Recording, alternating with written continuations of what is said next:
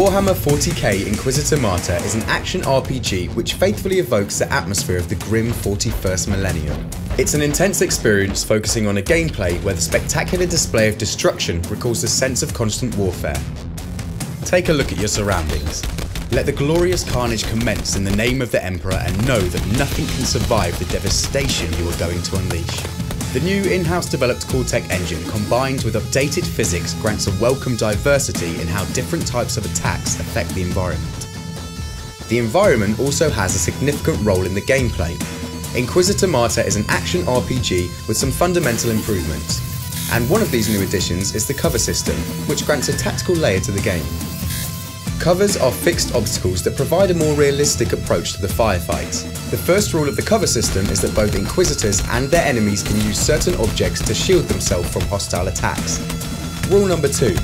Since the cover is also part of the environment, it can be destroyed. Depending on their size, creatures can use obstacles to mitigate incoming damage. The type and the material will determine how much damage a cover can absorb. Most of the obstacles can be destroyed over time, but it also depends on the weapon of choice. Bolter ammunition will break down the barriers gradually, chipping away at the defences.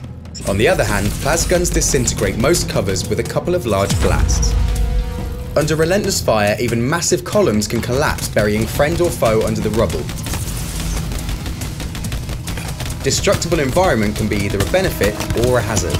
Dangerous objects like pressurized containers can explode upon impact, which, in turn, will create a physical blowback effect. It is an effective way to cripple all of the creatures caught in the blast.